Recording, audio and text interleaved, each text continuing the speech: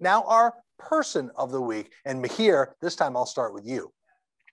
I touched on this a little bit early in the segment, but Novak Djokovic, given his 20th win, and as I mentioned, the PTPA's role going forward in the future of the sport, he definitely is my person of the week. Abe, I'm going to cheat a little bit. I'm going to take a few people. I've got LeBron James, I got Maverick Carter, Ryan Coogler, and the rest of the producers on Space Jam.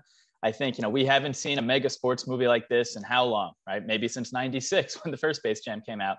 There's, Warner has over 200 merchandise collaborations.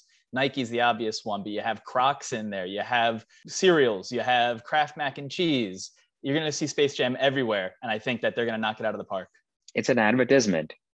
It is indeed, Mahir. It is an advertisement, and it is going to be everywhere. Well, my person of the week is sports agent Don Yee, and it's not for anything Don did recently or any major player deals, but more about his foresight, because in January of 2018, Don Yee stressed to me time and again and told me that the most intriguing personality in all of sports business was Shohei Ohtani.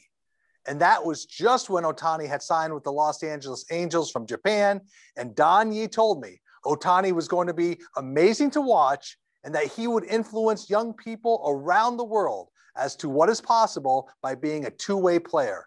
He also said it was inspiring to see such talent coming from the Asian community. Here we are 3 years later, and Yee's spot-on prediction makes him my person of the week and comes at a time as we need to celebrate the contributions of Asian Americans who are facing such violence, threats, and hate from all over society. So Don Yee, good work in being so forward-thinking.